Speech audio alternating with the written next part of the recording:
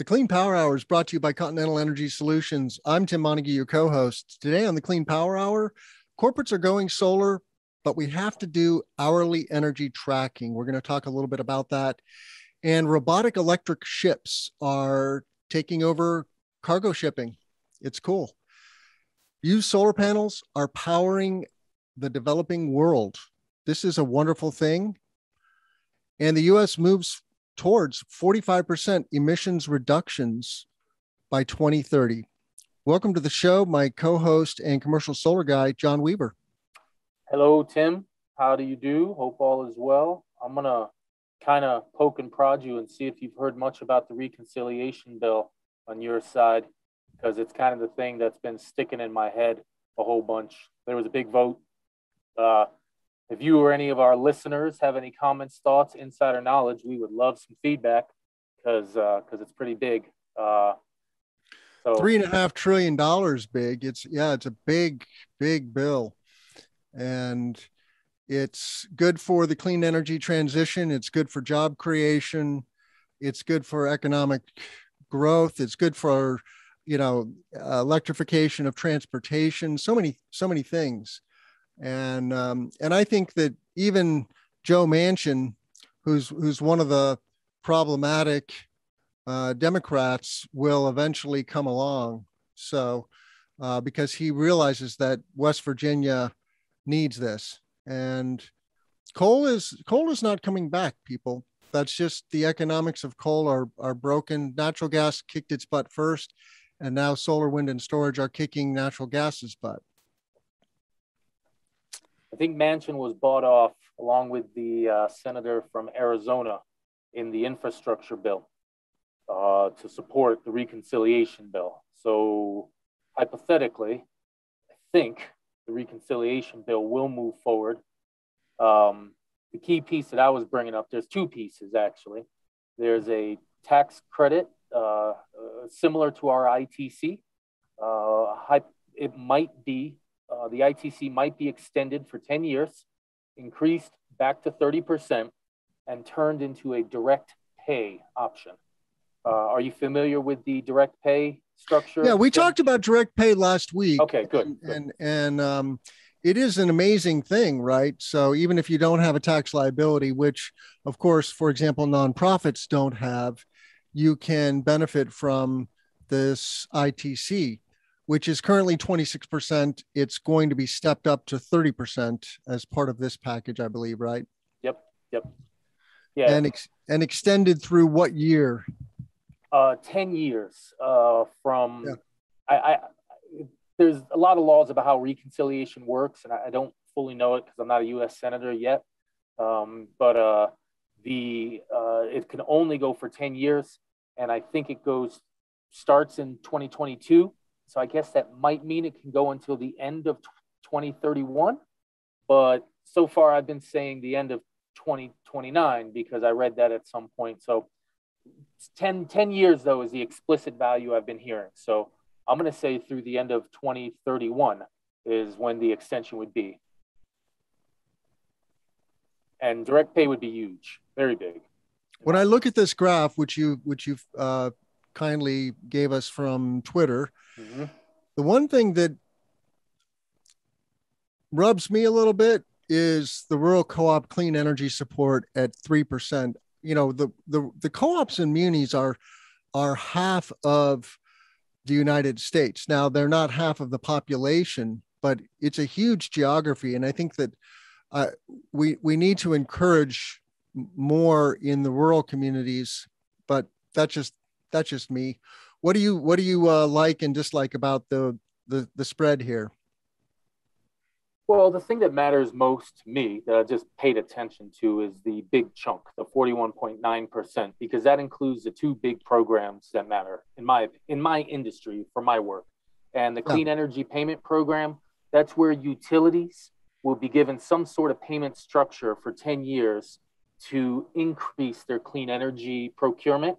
And then the clean energy tax incentives, that's specifically for our direct pay option. Now, there's also two items in there that matter. One is the solar manufacturing tax credit, And then the other is the electric car tax credit. And those two things, of course, will matter huge. The clean vehicle incentives and then the manufacturing. Now, the manufacturing we've talked about, that might be included in the clean energy tax incentives. This was a very high-level document put out by Schumer. He's the head of the Senate right now.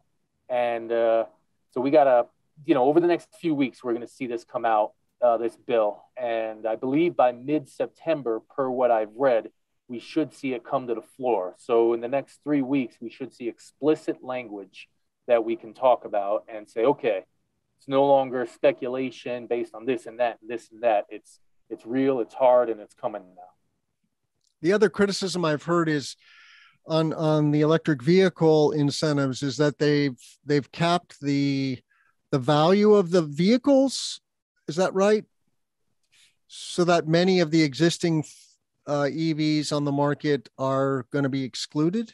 It wasn't capped officially. So here's what occurred.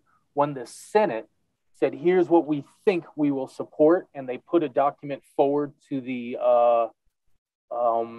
House, they said, hey, here's some ideas from the Senate. We think we want to cap the clean energy. We think we want to cap it. And we also want to make sure that nothing from China gets a tax credit. So hypothetically, there's a cap on the price of the EVs and no solar panels coming from China. Now, whether or not that gets through the reconciliation with the House and gets put forward is a whole nother question. So we just got to watch. We got to see what's going to come. This is the sausage making of the politics of how it comes forward. And and so right now, the Senate, though, is not binding. The Senate doesn't make the law. The Senate has to push back and argue with the House. The House makes the rules. The Senate approves it, refines it, pushes back to the House, and there's going to be a dance. So officially, there is no cap yet. There is no limitation on where the panels can come from yet. That stuff could come. It could be part of the process. We just have to watch and, cross fingers. Yeah, there's a lot of horse trading going on among the Democrats. And I just want to get this done. But anyway, this vote that happened was a good thing, basically. So yes, it's nudging it forward. Yep. Let's move on. I want to talk about, let's talk about robot ships. This is a cool story that I'm going to put a CNET story, but this story got covered widely. Totally electric cargo ship sails silently and autonomously. The Yara Birkeland is the result of 4 years of development.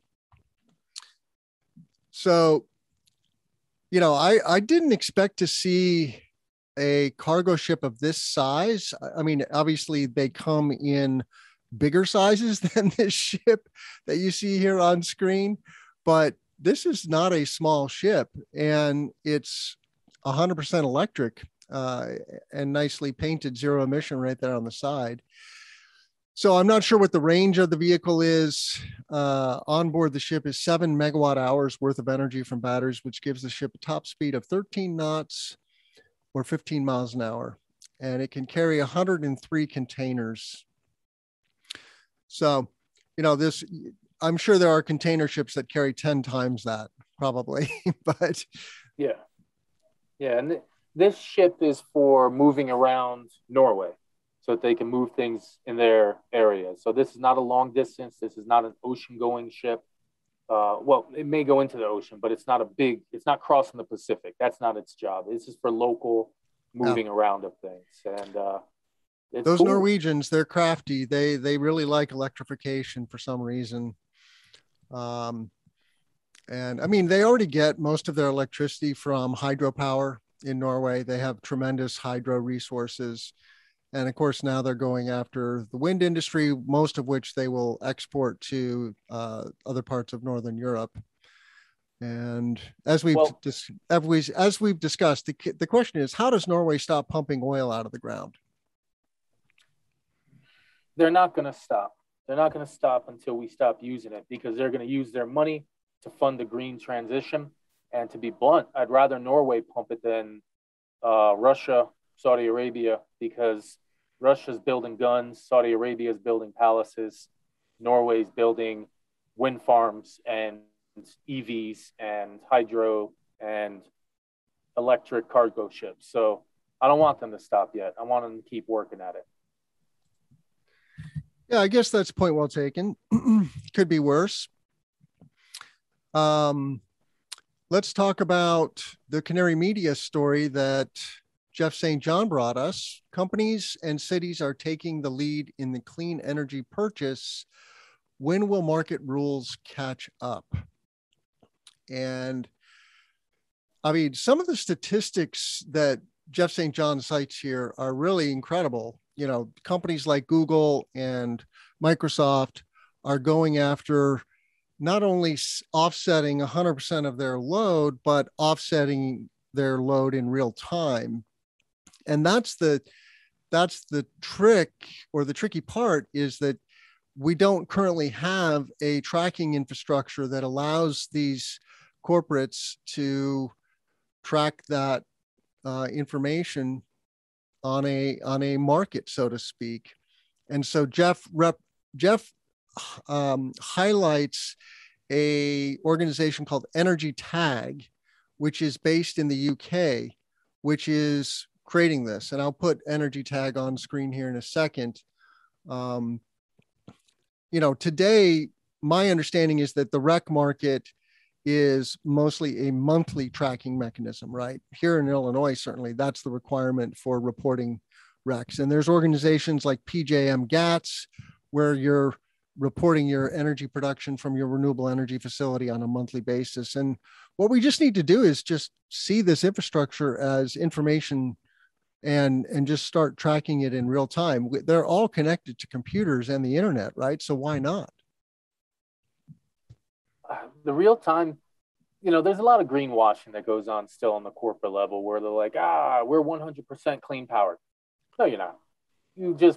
You partially funded a solar power or wind project somewhere else, and it's pumping an equivalent amount of electricity into the grid as you. And you and I both know how that game works, and all of our listeners, you know, they're dealing with PPAs, and so these groups aren't 100% green powered. What they are doing is funding green power, which is very valuable. Google was the first to really come forward and say, listen, we need to shape our clean energy generation to be equivalent to our energy usage. And this is going to take time. This is the next stage of it. And it's going to start slowly, and it's going to keep building. One thing that will allow this to occur is when we have big grids with solar and storage on them and batteries. Because the solar, you know, you can guarantee that you're clean powered from 10 a.m. until 2 p.m. That's cool. In Texas, you can mostly guarantee from 6 p.m. until midnight, 4 a.m. with the wind. That's cool. Now we got to mix them, and we got to make it bigger. And this is coming. And the fact that Google is going to push it and put out the software and put out the ideas, they're going to set a high bar, because Microsoft wants to be like Google, and Starbucks wants to be like that. And everyone else is going to be saying, oh, well, Google did it, why not you? And, you know, that's how it's going to work. So I'll first say that I'm very happy that the geniuses that Google employs have come up with these tools and are building it for, because that stuff will bleed out to everyone else. And that stuff will allow us as smaller people, as smaller businesses, as homeowners, to up our game as well. So, you know, Google's been pushing this for about 2 years, and this is coming. This is coming. This is the next step. It's a good step. That you're right, though, the technology and the tracking, you know, I'm surprised that you know what it is? Google can track it because Google has a true department looking at it. Others can't track it because they don't have the tools and resources in-house. We do have the ability to track these KWHs on a minute-by-minute basis. Absolutely. It's just not there yet. We just got to keep working on it and make it easy and cost-effective for everybody to do it. You know, the reality is that as of yet, we just doing the minimum to move forward. They're signing the contract. They're saying that they'll offset their energy. They're paying an extra cent per kilowatt hour to buy those RECs or whatever it is. And, you know, and the energy is just getting dumped into the wholesale market. and that's how this is funded. So it's a start. We're progressing. And yeah, I like this is why energy tag is important. I didn't know about energy tag. You know, this is, and it just says very clearly, this initiative has three main activities: setting a standard for an hourly time-stamped energy certificate and guidelines for a voluntary market, coordination of demonstrator projects to showcase technology and kickstart market development, and raising awareness of the importance of hourly accounting in energy. This is a good example of disruption. If the established infrastructure isn't going to get on the train, somebody else is just going to create it, and the corporates will go there. And they already have membership from major companies like Microsoft and many energy companies. So kudos to Energy Tag, and I hope to bring them on the show here to talk about this. It's coming. It's coming. I mean, I think minute by minute, blockchain tracked kilowatt hour generation and utilization will be the eventual game. Like every kWh that leaves the system will have some sort of tag on it, and we'll know. We'll inject it into the system. We'll track it. Once it's used, that token will be destroyed, and we'll just have a record of it. That'll come. You'll be able to sell electricity to your neighbor soon enough. In certain markets, it can already sort of kind of happen, but it's coming. I know a guy in Texas, Ilium, who's hoping to do that, and he's already doing it for his own house with his own little coded system. It'll come. We'll get this hour by hour, minute by minute, and we'll be truly individually be able to say, hey, I have paid extra for clean kWhs and the tracking of them and the verification. Here's a document. What about you, bro? It's coming. Hey, I want to make a request of our listeners. If you appreciate the Clean Power Hour content, please do us a favor. Go to cesnrg.com/podcast. Okay. And just click that red subscribe button. Subscribe to the channel. When you do that, it just takes you to the YouTube subscription page. And, you know, this is where we're bringing you really cutting edge information, news on a weekly basis, like the Meyer Burger Show, which is our most popular video to date. And then, of course, all of the solar podcast interviews with folks like Bree Bruce from RPCS on wildlife and solar. But every week, me and John are here dropping a video every Friday with the latest energy transition news. So please subscribe to the channel and give us a thumbs up and give us comments. As John said, we love to hear from our listeners. You can do that through Twitter, through the website, through the YouTube. There's so many ways to reach us. You can also reach us on LinkedIn. So we're not hard to find. And then we are supporting the Illinois Solar Energy Association.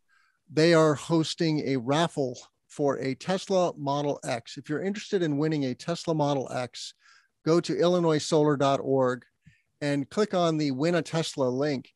We've been raffling Teslas for the last 5+ years here. The raffle tickets cost $100 or 4 for $300.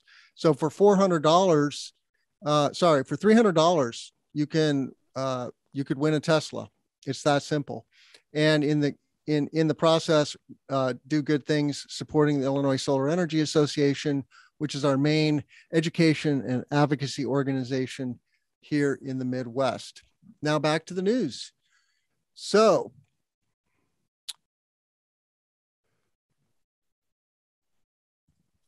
we can talk about solar panels, used solar panels traveling the world.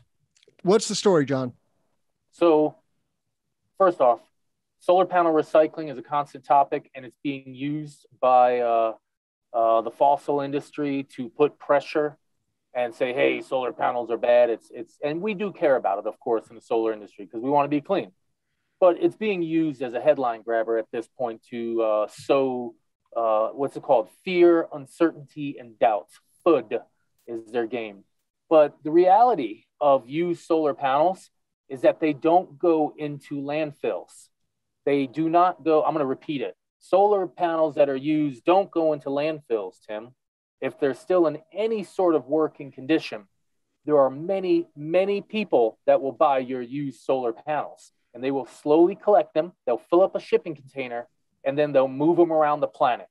I don't know if you remember this, Tim, but we covered a story about a few months ago, sometime in the last year, in our 55, 56 previous shows. We talked about used solar panels that were supposed to be thrown into were supposed to be recycled, but they were actually stolen by the mafia and taken to Africa and sold because they're useful. Because a solar panel with 80% output is a brand new solar panel with 100% of original output by whoever gets it.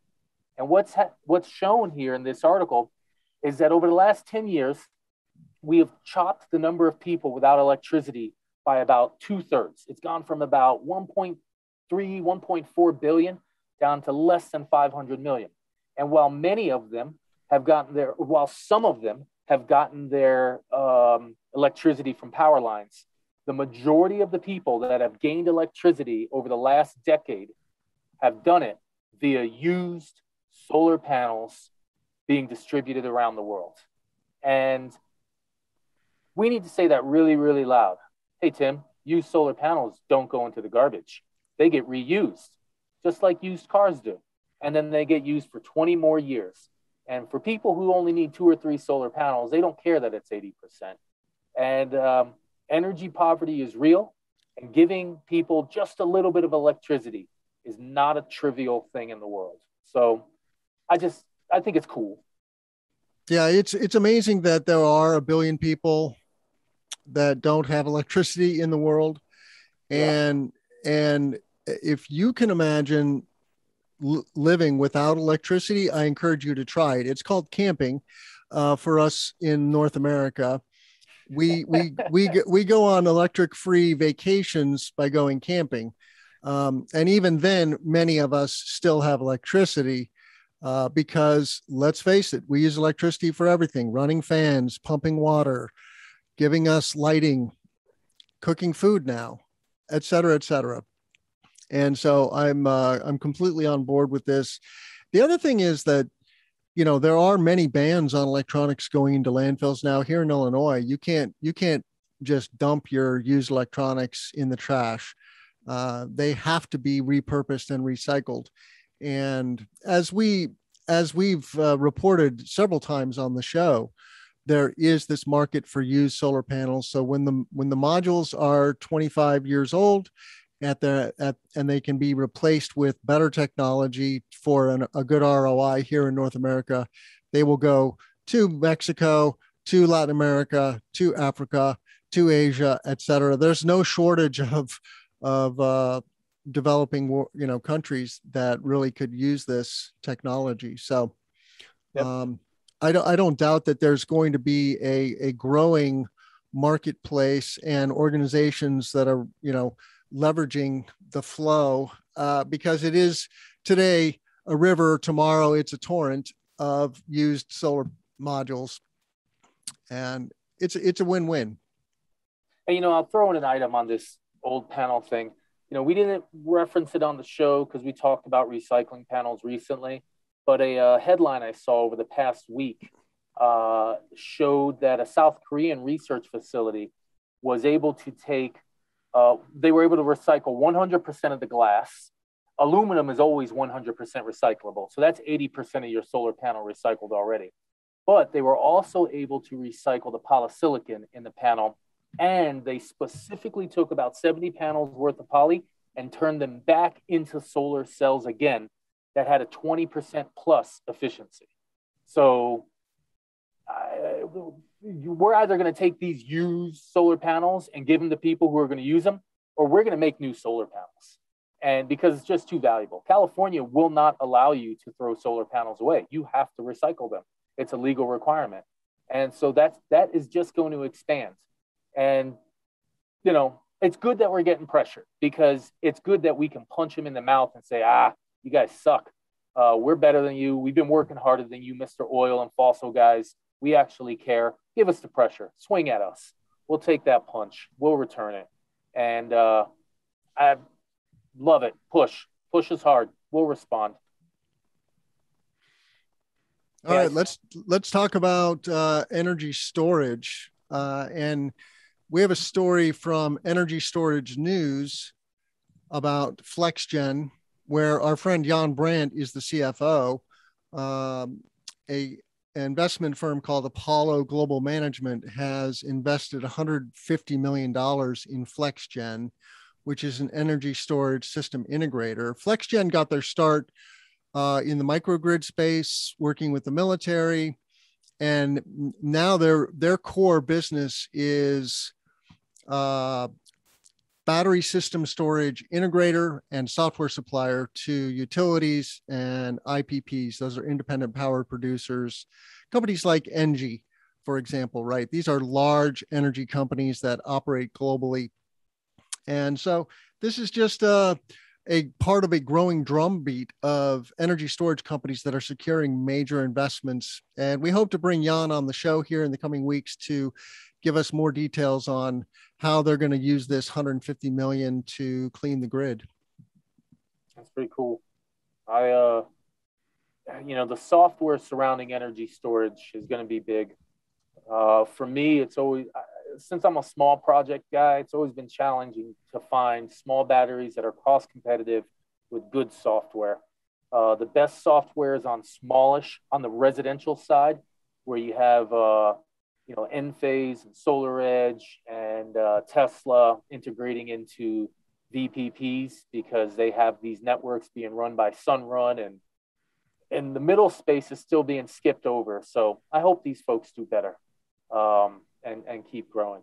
Hey, so can I sneak in a story here that you skipped over? I just want to show a quick image off Twitter because I like classic images. Yeah, what's that? It's that EV charging station network from 1916 in Chicago. Ah, yeah, I got this on screen now. 100 years ago, Timothy. Electric car charging stations in Chicago. That's all I got. 100 years ago, they had a 150 amp charging network in Chicago for EVs. Yeah. Yep. The EV is not a new invention. And unfortunately, the ICE engine was just too energy dense, I guess. And it has been a disaster for humanity as much as it has been a boon for economic growth. If you think about taking out the ICE engine from the equation, we probably would not have runaway global warming the way we do right now. Agree. Unintended consequences. That's why we have to be concerned about AI, and there are many potential unintended consequences from technologies like AI. Narrow AI is great. It's a wonderful thing, right? You have a robot that builds cars so that cars can be cost competitive and get into consumers' hands and drive the energy transition, right? Electric vehicles are going to be made by robots. And as we were talking in the pre-show, Tesla has launched or announced a humanoid robot. If you just Google that, we're not going to put that on screen, but and Elon is going out of his way to say, look, it's going to be a machine that a human could overpower and outrun. But I've seen the videos of Atlas and other robots, right, that clearly show that many of these robots are going to be able to overpower and outrun us, and outshoot us, etc. Right. So, the militaries of the world are weaponizing robots, and we have to be very careful. It is a slippery slope. Absolutely. We're every good thing we do, we use to kill human beings at some point, and it's going to suck when it happens. And I wonder how we're going to defend against it. I wonder what we're going to do. Are we all going to have our own personal robots walking around with us with their own little laser weapons? Because we know that I know this sounds weirdo future, but we are literally developing laser weapon backpacks. And if a robot is already one half of a battery, we don't need to add a gun to it. We just give it a little fingertip that can shoot out a laser. And that's what's going to happen. And I don't. I hope I have passed from this planet or moved into space before we screw that one up, because it is going to happen. And I hope we're smart enough, but I know we're always dumb because we are. But we'll see. We'll see. Yep. So let's go to wind power. You found a story about a new offshore turbine. The biggest, the coolest. Sorry. Bigger is better when it comes to offshore wind. Yeah. And so I will put this on screen here in a second. Min Yang, I hadn't heard that brand before. It's the leading Chinese manufacturer.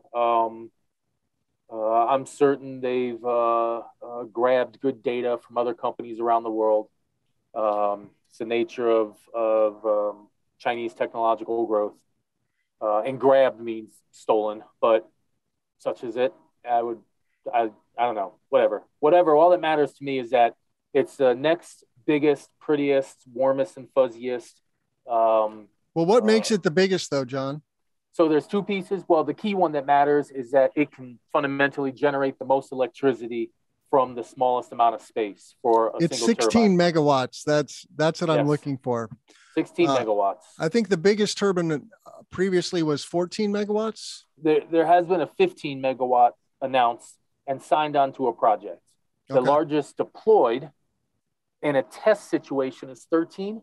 I don't know if it's been deployed widely in a 13 megawatt facility. I think only test facility for 13, but that's the biggest one that exists in the world that you can go touch right now. But now a 16 meg, that's going to be big, and they're going to go bigger. We've seen designs of 50 megawatt wind turbines as hypothetical potentials. So this is just going to keep going, and we're just going to keep, every year I'm going to get to give you a new tweet, Tim, and it's going to say, ha, ha, ha, here's the newest, biggest, shiniest. And it's going to have some cool stats and everything. But, 118 meter blade, that's the newest, biggest blade. And 16 megawatt unit, that's the biggest there. 80,000 megawatt hours per year. That's cool, man. That's just a lot of electricity coming. I remember seeing the stats on like the 13 through 15 megawatt ones, and they say one spinning of the turbine, just one spin, can power a house for a year. And, stats like that. So these turbines are just awesome. There is, if we really wanted it to, Tim, let's just say solar power didn't work on Earth for whatever reason, like polysilicon was just immensely expensive. We could power the world with offshore wind easily. And there are offshore wind resources distributed around the world. We could power the whole world with 3 million turbines in the North Atlantic Sea. I've seen the research on it. It would, obviously that's not going to work because we don't have global power lines yet, but we can do it with wind. And I love it. I like this offshore push. It's not going to stop. And I love that they keep finding bigger, shinier, prettier. What I want to know is, what is a hybrid drive? Do you know? They mentioned that several times in the story, that the transmission in this is a hybrid. In wind turbines, my understanding is you either have direct drive or other, but apparently there's also a hybrid, and I don't know what that is. And then the other news that's coming out about the wind industry is that the blades, for example, do use quite a bit of fossil fuels and in their manufacture. And this is a reason why we want to sip and not guzzle our fossil fuel resources. We need fossil fuels to make certain things. And eventually we will figure out a way to use direct air capture and 3D printing, right? And just capture CO2 and convert that to these structures. But until that day, we need to sip the fossil fuels. And so, and it is a way of sequestering the fossil fuels in a more environmentally friendly way.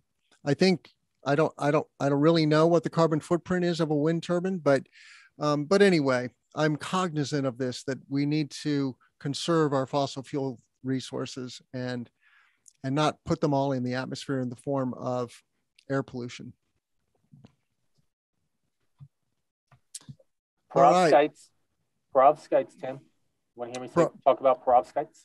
Perovskites? I always want to talk about perovskites. Is that the LinkedIn story? No. That's the one right above it. We can do LinkedIn story next. LinkedIn story is cool too. Soltech? Soltech. That is the first official company, to my knowledge, that has an actual product in the world for commercial use of perovskites. And technically, this is their second time they've put it out in the world. The first one was just a little test, like a sign. But you see those window blinds on the right of that image you have there? Yeah. Those are perovskites. It's a very simple system.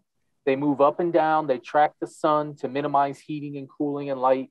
And that is a commercial installation of perovskite solar panels. And it might be the first. If their marketing is correct, that might be the first perovskite solar panel installation in the world. So in Lublin, Poland, on August 24th, Sol Technologies launched the first installation of photovoltaic blinds, sunbreakers they're called, with perovskite solar cells. And that's one of the good things about perovskites is they are translucent.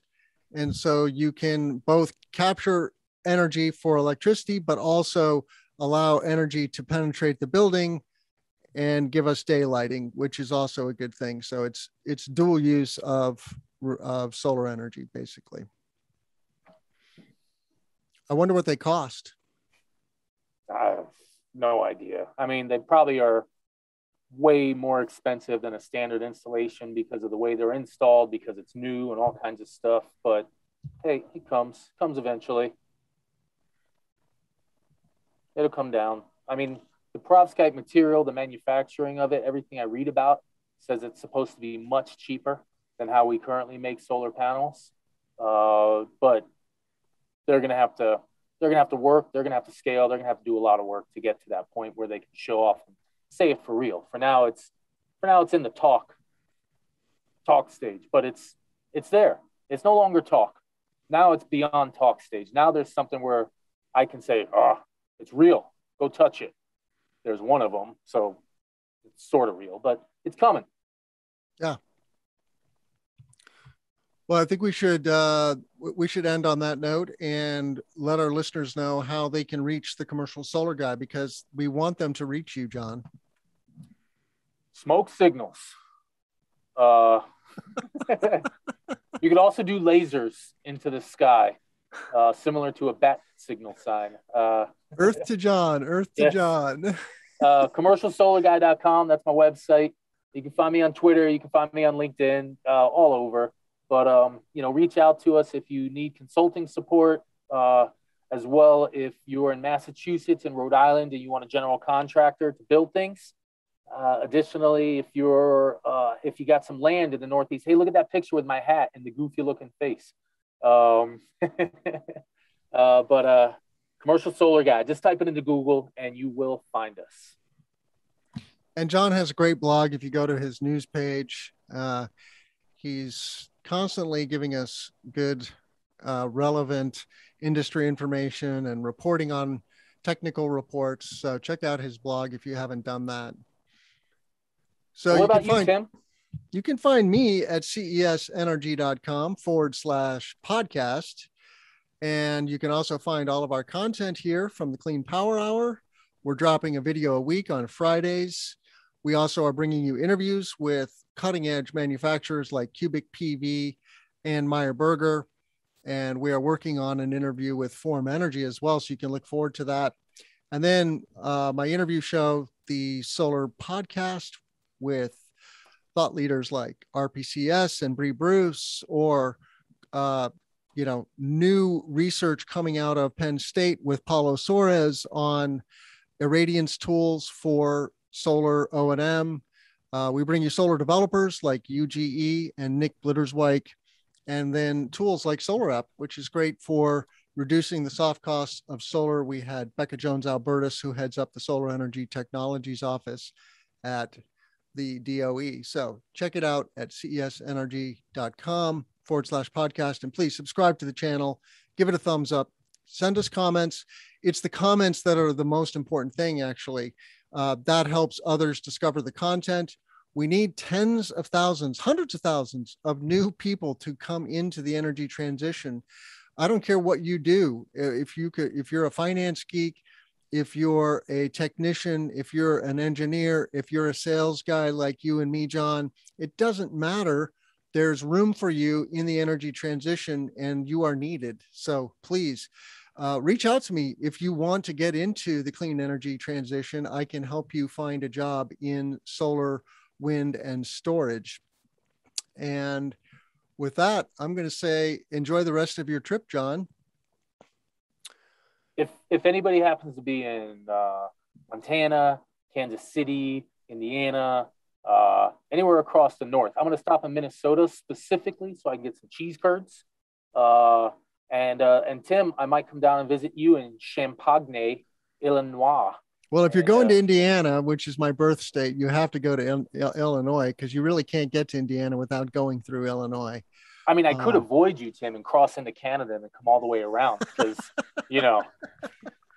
I wouldn't put it past you. All right, let's grow solar and storage. I'm Tim Montague. Have a great day, John.